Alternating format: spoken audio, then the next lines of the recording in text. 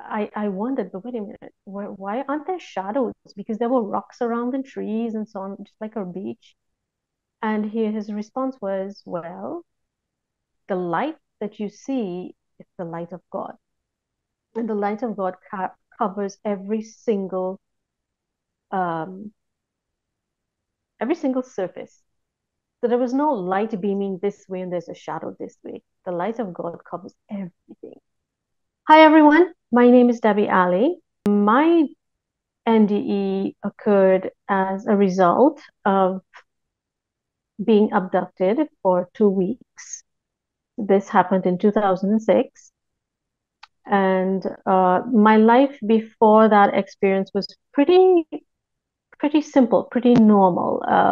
An everyday life, work, taking care of my kids who were very young at the time, um, regular motherly and wifely duties, running errands. And I was brought up very much in the church, the Presbyterian church. It was a very sheltered life, essentially. And to be abducted and placed in very horrific conditions and be treated essentially like a package and an animal was something very foreign to me. Always been a very conservative individual. I always dressed conservatively. I conducted myself in a certain manner. And there I was on my birthday, no less, taken from inside of my home. Uh, my house was robbed. They threw me in the backseat of a vehicle. The first day, which was my birthday itself, I spent that entire day and night in some sort of dumping ground. It was a massive hole in the ground filled with garbage and old appliances and stuff like that. Because of how badly beaten I was and the sex, my almost every square inch of my body was in pain. And as I dozed off, the pain started dissipating. And at the time, I thought nothing of it, except I remained fully conscious. So in the back of my subconscious, I was like, okay, how I'm falling asleep, but why do I feel like I'm awake? At the same time, it was very disconcerting feeling. And in the blink of an eye, I was above my body. So I'm like totally confused. I'm like, okay, so it's me. I know it's me because I still had all of my memories with my kids, my husband, before all of that. All of my memories were intact. I was still Debbie. But here I was above Debbie. So it was very confusing to me. And so I have to say floated down. So I went down to my body and I looked and there's that's me. That's the mask on my head. That's the duct tape over the mask. These are the handcuffs. I'm looking at the little bed I was on. I looked around the room. I saw the refrigerator. I saw the couch. The I saw that the room was not ventilated. I saw everything. And I questioned, how can I be here and how could I be there at the same time? Does not equate. And then it occurred to me, oh my, I am dead. Could I be dead? And I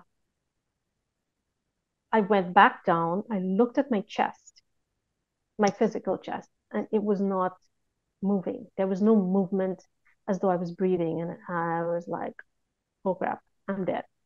I am dead.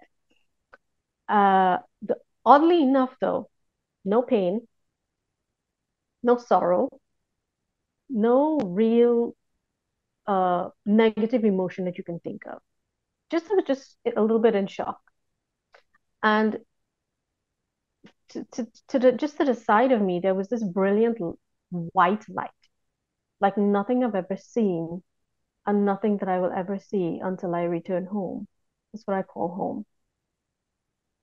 And the light gradually grew in size and in spectrum, and it was Oh my gosh, it's like holding a candle to the sun or holding a yellow crayon to the sun. Unimaginably bright white light, not yellow light, white light. And I was able to look at the light and not need to squint or shade my eyes or anything like that. I looked straight into the light and out of it stepped Jesus. Because I had been calling his name from the time the gun was at my head, I had been calling Jesus' name and praying nonstop. He stepped out of the light and I tried to look at his face, but I felt like I was not worthy. And so I dropped to his feet and I could discern the shape of his foot. And at first, the glow, there was a glow coming out, beaming out of his feet. And I thought to myself, okay, it must be shoes or sandals. And when I looked closer, I realized that he was bare feet, hence the name of my book, Bare Feet. And the light was emanating from him. And he picked me up. I swear, no sorrow, no physical pain, no emotional pain, no mental anguish, nothing, no regrets, no, oh my God, who is this and where am I going? No questions, just total, absolute, complete peace. So he scooped me up just like you would a newborn baby, just like that. And somehow I fit in his arms as an adult. And he told me that I could rest and I should sleep. And he kind of snuggled me and he cuddled me in his bosom. And I swear it was the sweetest, most peaceful, restful sleep I've ever had and ever will have. And when I awoke, I was on the beaches of heaven. How did I know that? It was telepathically relayed to me. So there was no need for speech. It was all telepathy. I would think it, he would respond, and vice versa. And he told me, you're in heaven. These are the beaches of heaven. You're safe. You're good. And I was just like a little newborn baby, with my head over his shoulder, and I was just marveling at everything. It's like a kid in Disneyland or a kid in Legoland or something, just marveling. Everything was like Earth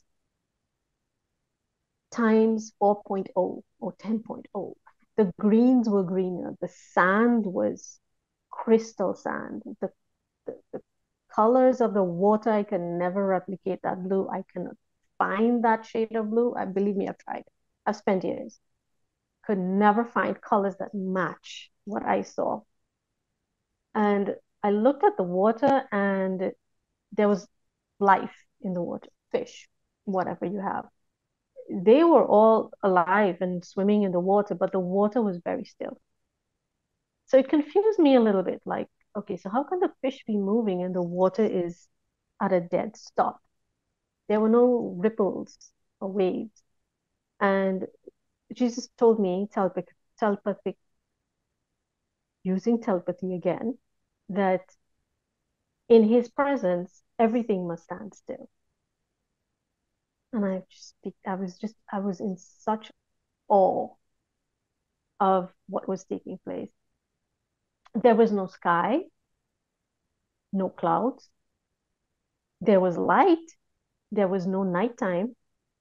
There were no stars. And all of this he began teaching me. And I wondered, but wait a minute, why aren't there shadows? Because there were rocks around and trees and so on, just like a beach.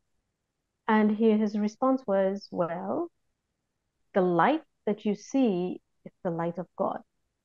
And the light of God covers um, every single surface. So there was no light beaming this way and there's a shadow this way. The light of God covers everything. So there could not even exist a shadow. You see, even the leaves on the trees, because I started looking at the leaves on the trees and was like, okay, so this leaf is bent this way and there's no shadow underneath. There's just light emanating from everything. And there was a very, very gentle breeze that was blowing on the beach. And I thought, wow, that's refreshing. I've never smelled uh, uh, the air from the beach like that before. And his response again was, that's because it's not the beach air. That is the breath of God that keeps everything alive. And again, just total, total awe. The rest of my experience was, moving along, walking along the beach, marveling at the grains of sand. And I swear I could have stayed there for all eternity, just marveling at the sand, just the sand. I had no desire to remember anything from this world or go back to anything in this world until it suddenly dawned on me, oh my gosh, my kid. My son was 8, my daughter was 6. And I was like, I need to take care of them. But I think as much as I would love to stay, I think I need to go back. And he was like, his response was, why do you need to go back? Do you not trust me to take care of them? And that's when I let go and I surrendered. I surrendered my family to that, to God. And I think it's because I did that that I was given this second chance. Um, we continued walking, and at the end of the beach, at the end of the shoreline, there was an even more brilliant white light that emanated at the top of a mountain or plateau, indescribable, cannot be replicated. And from that light was became a voice.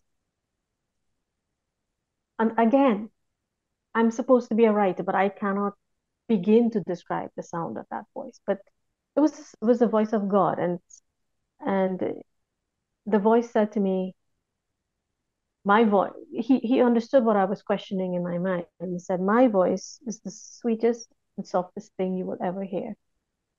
But for those who do not belong to me, it will be the worst sound that they ever hear." And then he proceeded to grant me permission to come back to Earth if I desired, and I said yes. But I needed to get this book done. And he showed me the cover of the book. He gave me the title, what would be included, etc. I got all of the details, and I thanked him. And Jesus blessed me. He placed his hand right on my head and he blessed me and smiled, most beautiful smile ever. And he walked me back. But as we were walking back the direction from which we came, for some reason, as hard as I tried, I could not look back. I could only look forward. And we got to a certain point where he stopped, he hugged me, he kissed me, he blessed me. And at that point, I knew, okay, whatever diseases my body has, whatever illnesses or infirmities, it would now be gone. I knew that. I just knew. And when he left me, he took 2 steps back and he completely disappeared. But he left me in the company of the saints from the Bible and Mother Mary. And I suddenly grew very tired again, very sleepy, very tired. And I thought, okay, I'll just lay down for a little nap. And I lay down on the sand, soft as, oh, can't even describe. And I curled up in a fetal position, like a newborn baby. I was in a fetal position, and the saints all, laid their hands on me and around me, and they were praying. And this is where I remembered the journey back to my body. My journey back, I moved with the speed of thought. I moved with no obstacles, no inhibitions, no congestion, as if to say, there are others, souls around or anything like that. If I had thought, okay, I'd like to visit France right now, I would have been there like that. Or I'd like to see what some of these other planets look like. All I needed to do was think, and I would have been there. But I didn't think that. I was reveling in the freedom of not being in this body. It was so uplifting. I was light, I was healthy, I was pain-free, I was free of illness. And it's like I was moving through space and time at once. And I remember twirling. And if you think of a seal or a penguin, the way that they swim on the water, how agile and how in control they are of their space and whatever exists within their space. That's the way it was, except it was not, I was not in a body of water. I was in space, the space between the spaces. And I could stop. I was able to stop at any juncture I wished. But I didn't want to stop. I just wanted to float and dive and delve and twirl and swirl and free my arms and float as though, float like this as though I was floating on water, and it was exhilarating. And I did that for some time, and eventually I ended up back in my human body. And I distinctly remember that gasp, that first breath, like, and immediately all of the pain, the nausea, the headaches, everything came back because I was back in my body. But I remembered very, very vividly, I remembered every single out of body experience I had. I remember the room that I was being held captive in. I remembered everything. But at that point in time, I was a completely different individual.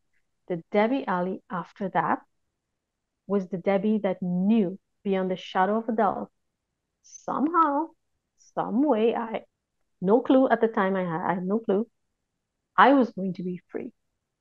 And I would be back with my babies in a fairly short space of time. And I was going to live. And when my keeper, the abductor that came back, he was, well, what's with you? Because I was smiling. And that's like, nothing. I just remembered something. But in my heart of hearts, I knew what had happened. And just as I said, the following night, for whatever reason, it has never been heard of in the history of abduction. Um, because, like I said, we were not wealthy people. My husband managed to raise maybe 1/10 of what the ransom money that they were requesting. 1/10. And still, they accepted it. They kept me alive for this long to accept 1/10 of the ransom. It made no sense to the police. But they accepted it. The drop off went fairly smoothly. And before I knew it, the keeper came back in and he said, it worked. You are going home to your children. You're going home to your husband. And I just smiled because I knew. I just knew. I knew when this happened, everything was gone. So my death experience was nothing short of awesome, fantastical. Any synonym you can think of, that's what it was. And people on this earth are so afraid of dying. Death is not something to be feared. It is something to be welcomed, at least by individuals who know they've led a pretty good life, a moral life, a decent life. So me, I welcomed it. I'm like, I literally cannot wait to get back home. Yes, I'm here in my house with my children, everything. This isn't home to me. This is not home. I dream of where I was, and I yearn to go back there because that's home. This world in which we live, It's not even a shadow of what really exists, of what is real. This is not real.